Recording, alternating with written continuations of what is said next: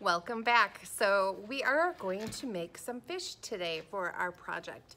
We read the book in our last session called OnlyOneYou, and it was a book with painted rocks as fish, and I asked you to stop for a minute and take a look at some of those fish and see if you noticed any of the details.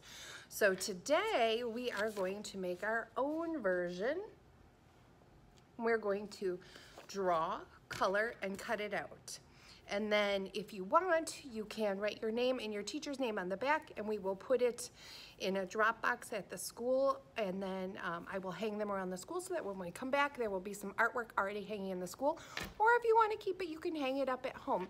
Make sure you take a picture of it though and submit it so that I can see your beautiful drawing. And if you want, you can also post it to the Padlet. That link is under teacher information when you go to the art tile on the Schoology. So you can post it in two places, but make sure that you turn it in, and I will see you on Friday. I'm gonna get to the how-to and show you how it's done. Now we're going to think about two different design elements here. We're going to think about lines and colors. So when we think about lines, let's think about all of the different kinds of lines.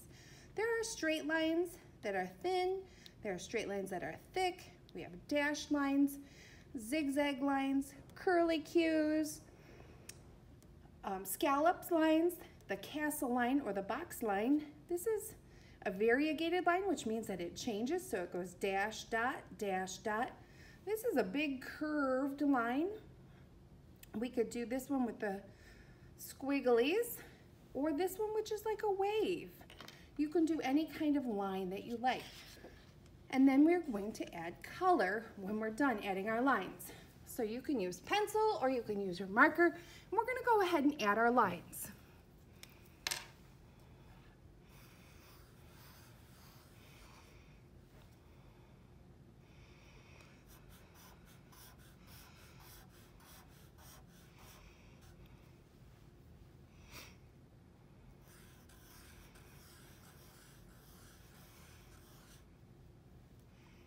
Notice how I'm changing it up and I'm using different lines each time.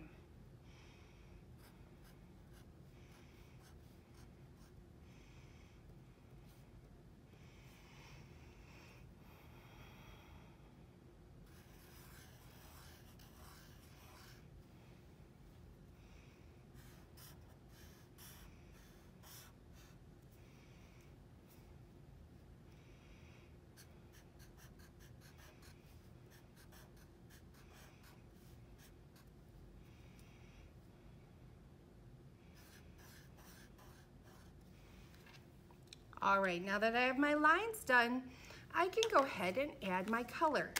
Now the really great part about this project is that we are going to cut it out so it does not have to be colored within the lines. If you go out a little bit, that's okay. If you want to add patterns, you can do that before you add color too.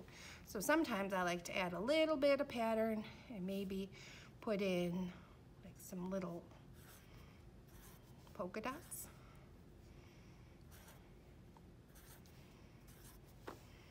Maybe I'll just put in some triangles down here. Whatever you want. And we're gonna go ahead and add our color.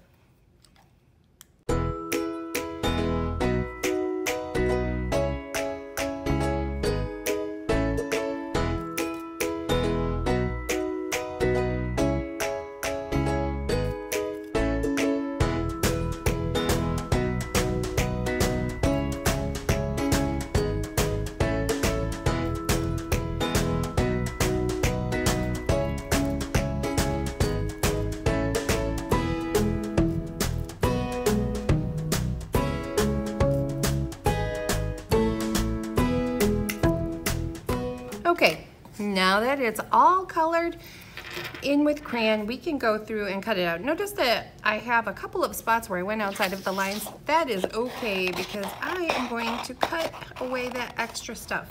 Now when we're using scissors, our thumbs are pointing up. We have one finger at the bottom, or maybe two if you have those kind of scissors. Your thumb is pointing up. We are pointing away from our body. And our other hand is holding the paper, but it is out of the way. Notice that we never have our hand in front of the scissors. It's always to the side or behind it. Open, close, open, close, open, close, open, close, open, close, open, close, open, close, open, close. And we're going all the way around. Now, if your paper starts to get in the way, just get rid of that. We'll come back in and start again. Open, close. My scissors are pointing away from my body. My other hand is safely out of the way to the side. My thumb is pointing up. Again, move my hand so that it is out of the way. Okay, now we're going to recycle these paper scraps.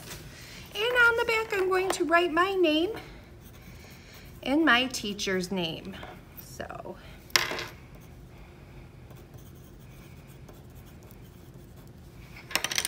and when we flip it back over, our fish is done. Now, you'll take a picture of it and submit it through Schoology. If you want, you can also post it on our Padlet. That link is available under teacher information. And if you want, you can bring it to school and I will have a drop box for the fish that you can leave it so that I can hang them throughout the school and they will be ready to go when you come back. Okay.